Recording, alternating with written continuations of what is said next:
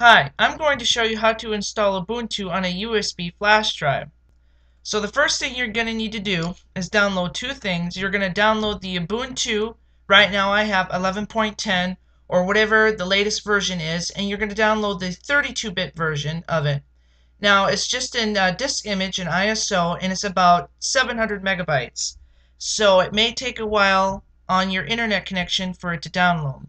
And the next thing is you're going to need to download Universal USB Installer. You can get this from pendrivelinux.com, and I'll provide both of these in the show notes so you can download them. So once you downloaded them, you're going to insert your USB flash drive, and you're going to go into your computer in Windows Explorer, and you're going to find that USB flash drive, and you're going to right click it and format. You're going to need to format this in FAT32 and make sure the allocation unit size is default, and just checkbox the quick format, and you can leave the volume label blank. And then before you click start, this will erase all data on that drive, so make sure you select the right drive, and I am not responsible for your data loss. If you need any of those files on that drive, make sure you go back them up, then click start.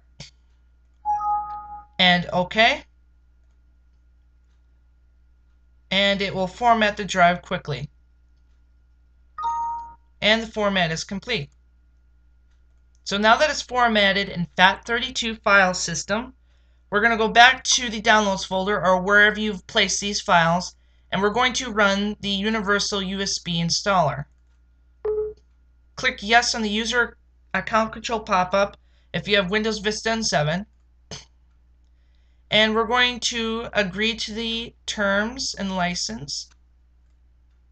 And we're going to select the distribution of your operating system, or whatever it is, distribution of Linux. So mine is going to be Ubuntu 11.10 desktop.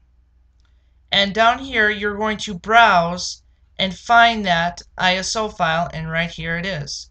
So we're going to open it, and you're going to select your drive letter. So go back in Windows Explorer and go to Computer and make sure you find the USB flash drive and find the drive letter. That's very important. Once you find the drive letter, you can go down here.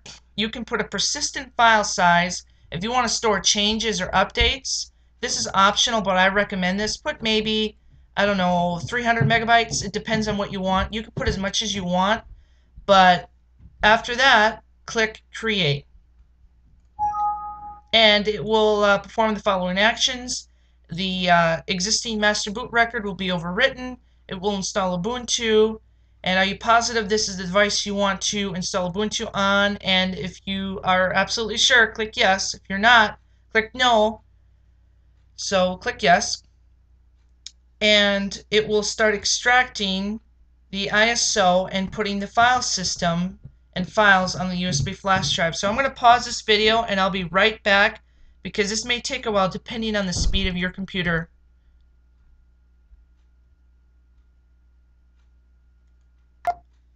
Hi, I'm back, and Pendrive Linux just finished. It extracted all the files from the ISO and put them on the USB flash drive, and it created the persistent file, so any changes will be saved. And it just finished, like I said, and click close. And that's about it. It's finished. All you have to do now is to boot from it.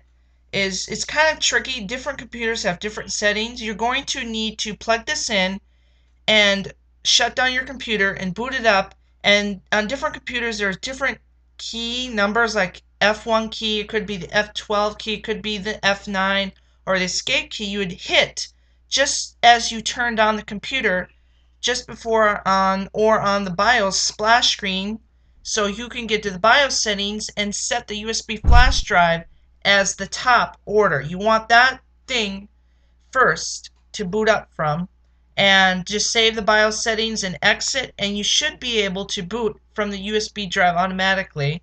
You just turn on your computer with the USB flash drive plugged in, and it should boot up from the USB flash drive. And that's how you install Ubuntu on a USB flash drive.